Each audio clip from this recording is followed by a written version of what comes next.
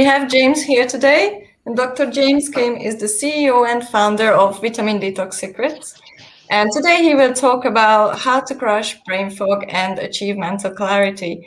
And if you stay with us until the end, you can get some peeks into his free downloadable ebook, which is The Expert's Guide to Crush Brain Fog. So when you go, James. Hey guys, how are you guys doing? Okay, so I'd like to talk to you guys about brain fog, and about that, let me tell you about my story on how I used to have very severe brain fog and how I actually crushed it.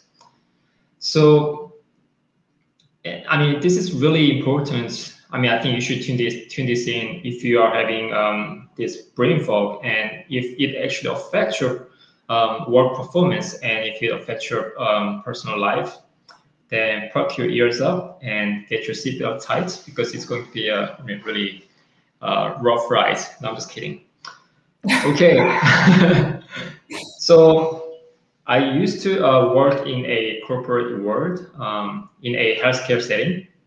So I'm located in South Korea, and in here we have very big pharma companies, and I used to work in pharma companies, and the work overload was so severe that I was working like overtime, and sometimes like I took some of my like profiles and like notebooks with me so that I can finish up some of those like unfinished tasks, and also trying to get myself prevent from my boss. So, and you don't want that, right? So I actually did my best, to try to get that things, by the deadline.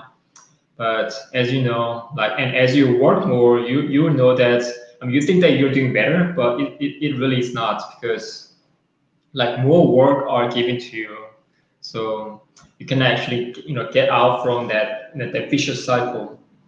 And because of that, because I was having this so busy life, like my work schedule was so like overwhelming, and at the same time, like my eating habits was so not in control, which means like I was eating various types of not good food, like junk foods, like processed foods, like frozen foods, like delivered foods and all that. So I felt like a lot of times like indigestion, and like my mood swings was like really bad. And like over the like years that I was in the corporate world, I could feel that like my body overall didn't feel right. So for example, because I had to like use my head, use my brain all the time, I felt like something wrong with me. So some of the symptoms that I had was like I felt this fuzzy feelings in my head. I don't know like if you know what I mean. It's like you have this like clouds like all over the head, like in your brain. So you're feeling like you're actually dreaming, but you're not. And what's funny is that you need to do something, you need to and say things very meticulously, but you can't, because you cannot pick up the right words. And so you're just pretending to try to do right things, but you really can't, because your cognitive function is not functioning well. So I was suffering like really bad. But one day I actually found a solution, and and about that solution, like I'd like to actually share it with you. And about the solution that I have created, it was actually packed inside the ebook that I made. It's a very short ebook, but you can get that from the download of info, the link that will be given to you. So let's define what brain fog means. I mean, so the brain fog, it includes like various symptoms. So it can like include confusion, and you tend to forget something. So for example, you walk up into like the other one room, and you're thinking, why am I here, right? And why did I come here to do something? So you tend to forget things, and you have lack of focus. So which means it actually affects a lot. If you have to, if you are in this cubicle world, and if you have to use a lot of your cognitive function, then it's not really good. It's no good actually, and you're actually suffering from this mental fogginess and mental unclarity. And this is very underestimated condition, and people think that this is just like a minor condition, but it really is not. It's very severe in a way, and this symptom can be caused by a lot of things, but the potential causes can include, of course, inflammation in your body, and fatigue. Especially it's not a short term; it's like a very long term fatigue. And one of the very big factor is that Fanny actually talked about this previously. The changes in your blood glucose level, it actually causes a lot of that mental fatigue and mental fogginess. And I'd like to go deep dive into possible causes, right? So first thing is stress. So as I have mentioned that I used to be in the corporate world, and I was in this massive stress. Oh my gosh, yeah. So you just want to bang your head against the wall and thinking that I might have to die. So this chronic stress can actually increase your blood pressure and weaken your immune system, and it can actually trigger depressions and everything. It also causes mental fatigue, and which means if your brain is not functioning well, then it means you're exhausted, and if your brain is exhausted, then it means your blood flow to your brain is not working well. So which means you're not getting the right blood, and you're not getting the oxygen enough. So which means you cannot think right. So you cannot focus, you cannot reason well. So which means it's not really good for you. So that was the first thing. The second one is the lack of sleep. So having a poor sleep or poor sleep quality can also interfere with how well you can cope with those cognitive function and with your brain functions as well. So people actually do recommend about having 8 to 9 hours of sleep these days, but we can't, because we are always we are always getting chased with a lot of tasks to do in our personal lives. So, and what's important is that the quantity of sleep is important, and at the same time the quality of sleep is really important, because when you're having a really good quality of sleep, then your body is producing some types of hormones that actually balances your body. So which is really, it can actually do a lot of benefits to that. And also hormonal changes can factor into. So the hormone changes can also causes and trigger brain fog. So there are different types of hormones that you can go into. So for example, progesterone and estrogen can actually increase during the pregnancy. And what they can do is that it can actually affect the memory, and it can also cause short-term cognitive impairment. And it can also happen to people who have also given birth to a child. And so that's why we need to actually take care of our body, and then take care of the hormone levels.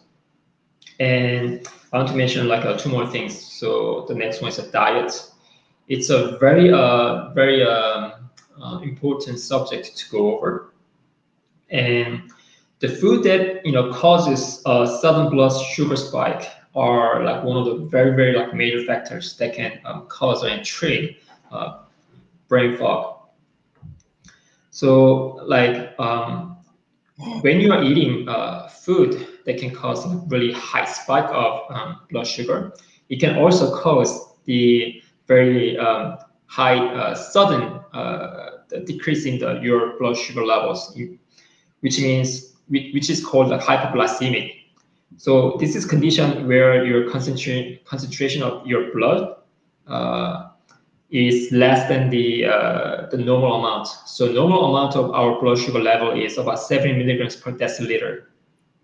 And when that hypoglycemic event happens, then one of the most the symptoms that you can see is the insufficient of energy. And when that hypoglycemic events is keep persisting, then you can actually experiencing different symptoms such as very severe fatigue. So you don't even feel like you have any energy. So you feel like you're a zombie all the time, right? And you have this vision problem because that blood sugar, it actually affects your eye too, and you feel drowsiness, you feel sleepy, and you feel sleepy, right? And you have a very difficulty in concentrating in your work, so it's not really good. So your work performance, it actually get affected. And when those symptoms can become really worse, then your face can become pale, and your speech becomes dull, of course, because you don't really know what kind of words to put out, and because you cannot even really think right, and your consciousness becomes very blurred, and so which can also lead to fainting. So it's really very one of those very depressing symptoms. And also some of the medical conditions can affect and cause or trigger this brain fog is that people with the anemia, they can also have those kind of symptoms. They also do feel like fatigue and like low energy. And people with the depression, they can also experience a brain fog. And so those people who patients with the depression, when they're taking like those like SSRI or SNRI, they can also feel this brain fog-like effects. So this is like some of the side effects that you can experience as well. So what are the solutions that you can actually do to take care of this brain fog? So I've done like some researches, and I actually went to YouTube to see like what other like brain fog, say they say, do the meditation. I haven't actually done that, in order to control your brain fog. But I'm not really sure whether it actually works or not, but maybe, but I don't know. I guess. And people also say, you need to drink plenty of water. I think it really helps. But what I want to actually share with you, there are three things that can actually like target directly on your brain fog. So you can actually try this, and if it works, then please let me know. So the first thing is that you need to remove your toxins. So what it means is that we already know that there have been like various extensive researches saying that there are very detrimental effects of those heavy metals toxins in your human body, especially your brain cells and your nervous system, right? And these toxins, even though very fraction, like very small amounts, it can trigger like very detrimental effects to your body, and like of course, and your cognitive functions. So, for example, like lead and mercury exposures, air pollution, organic compounds, they all can cause and trigger the potential damage brain function. But then, the research is still undergoing.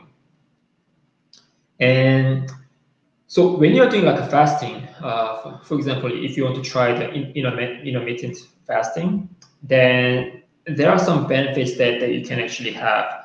So fasting, it can actually regulate your blood sugar levels.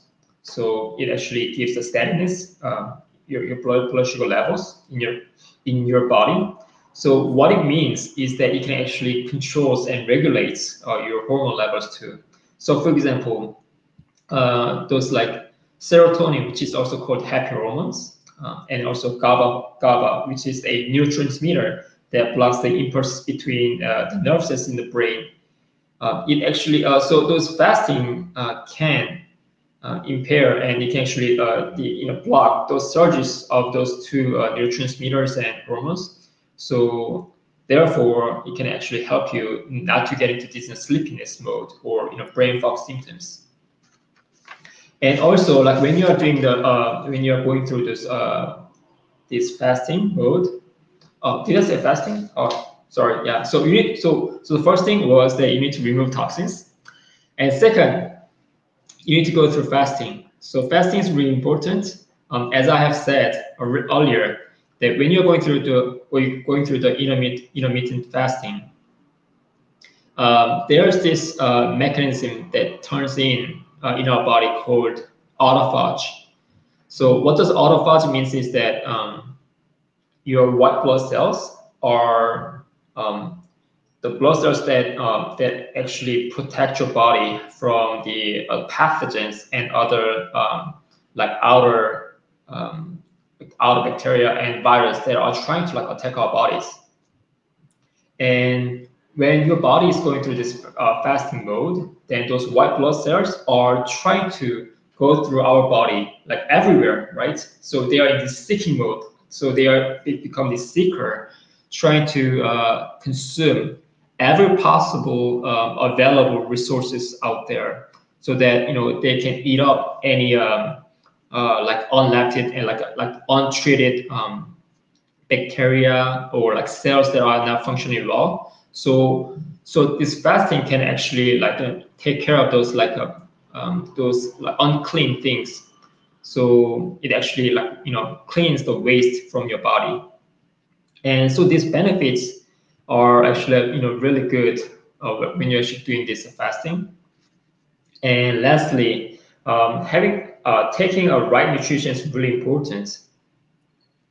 So Hippocrates once said that we are what we eat. So it is very important to realize that we are a byproduct of what we have been eating and what we are eating and what we will eat. So the brain fog is, after all, it's resulted from inflammatory reactions, so which slows down your brain functions and your neuron processing time. So what I had for the brain fog was I actually took a lot of vitamins and minerals and phytonutrients. So some of the things that that I can actually list is that I took vitamin A, vitamin B1, B2, vitamin B6, niacin, vitamin B12, folic acid, vitamin C, vitamin D, vitamin E, pantothenic acid, vitamin K, biotin, beta carotene, calcium, in addition to 8 other minerals. Also fish oil, coenzyme Q10, silymarin, allicin, lecithin, probiotics, prebiotics, fibers, proteins, and lots of phytonutrients. So the reason is those vitamins, minerals, and proteins, fish oils, and these phytonutrients, what they are doing is that, after all, they're actually fighting against bad things in your body, and also they have this anti-inflammatory and antioxidants reactions to your body. So, and after all, what it does is that it removes the cloggedness in your brain. So, and besides this, I have actually mentioned the fiber. So I can actually wrap up this session with very good benefits of fibers. It's really important that you need to take your fibers with you, especially, there are 2 types of fibers, insoluble type and soluble fibers. And soluble fibers is the one that you need to take for your brain fog. So what does soluble fiber means? They can actually slow down your absorption of sugar, and it can actually help improve your blood sugar levels. So you remember that when you can actually regulate your blood sugar levels, it can actually regulate your brain fog too. So there are 3 functions that these soluble fibers can do. So it actually attracts the water and turns the food into gel, so it makes it soluble. And it also slows down your digestion, which also regulates your blood sugar level. And also it lowers your blood cholesterol and many more. So there has been a lot of researches that has been showing that for people with type 2 diabetes, and when they have eaten more fibers, and it has shown that they can actually have been improved their blood glucose control. And soluble fiber makes it harder for your body to convert carbohydrates into glucose, so they can be absorbed into the bloodstream. So some of the examples of soluble fibers that you can take are dried beans, oats, oat bran, rice bran, barley, stress fruits, and apples. and I'd love to recommend you to take apples every morning. So I guess this is it. If you have any questions, I don't know if anybody's watching this, but That was so great. Well, I have a quick question for you then. Because obviously you spoke about fasting. So if one would start to fast, do you have any tips on how to start, how to ease themselves into it? Or straight jump in it and just do it? What would you okay. Yeah, that's a very good question. That's a very good question. So I think it's like this. Like our body needs some time for like adaptation. So for example, like if you are going to work out, right, or if you are going for a swimming pool, you do not want to just jump in. Hey, like here I am, and start like pumping irons. You don't want to do that, right? Or maybe you are. I'm not sure, but I'm not. So because I like to take care of my body, I'm just kidding. But what I'm saying is that so I think for me, like our body needs some adaptation time. So when you want to do this fasting, maybe I'd like to give myself a time of maybe I don't know about a week of period. Trying to eat something that are like easy on your body, such as like maybe uh, I don't know, like and maybe not processed foods, and of course like not delivered foods like or Coke or Sprites. You don't want that. KFC, you don't want that, right? Pizzas, I know you want it, but maybe let's try to prevent that, right? For the previous 7 days, and then start go easy on you, so that your body is are we'll see that okay, my master is on the work, trying to get our body in the very proper system and very proper mode.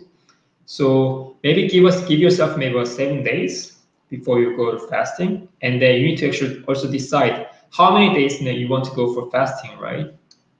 So some people can go fasting with or without water for I don't know, for like a lot of days. I know that like Jesus Christ, he has went for fasting for 40 days, I think, and Gandhi, he also went for fasting for I'm not sure 50 or 60 days or 20 days. I'm not sure. Yeah, but there are people who have been going through this type of fastings, and I know that there are different types of fasting, and I actually do recommend that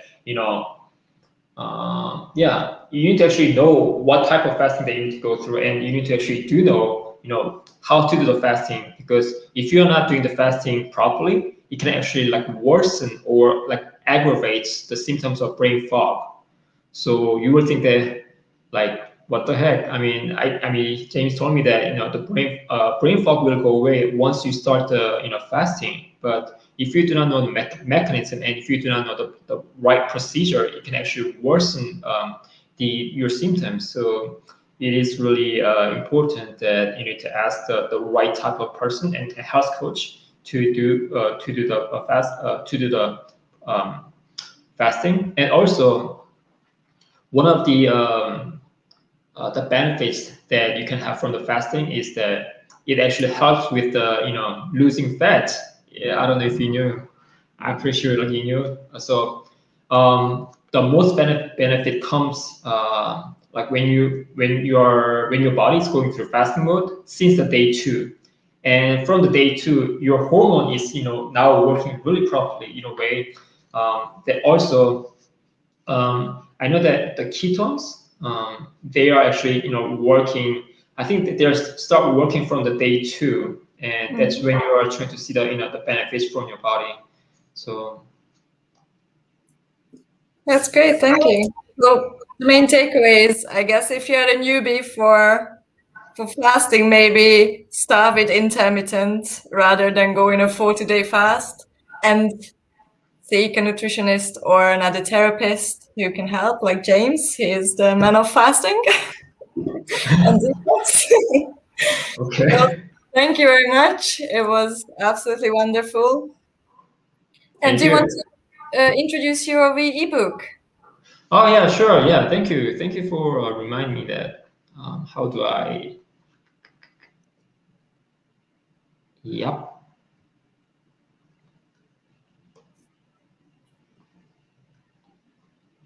Okay.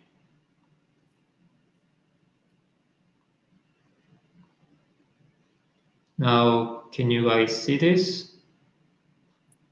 Do you see this?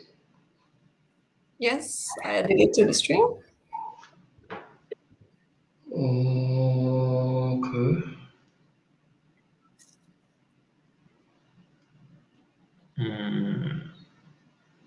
Oh, there we go. Oh, there we go.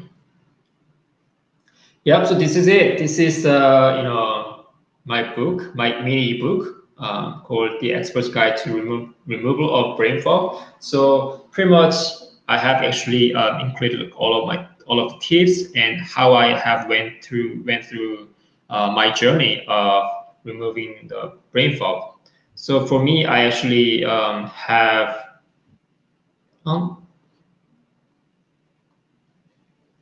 yeah. So for me, I actually have eliminated the symptoms of brain fog within 2 days. So, and since then, I rarely experience brain fog. So I'm pretty sure, like, there are people out there who need help.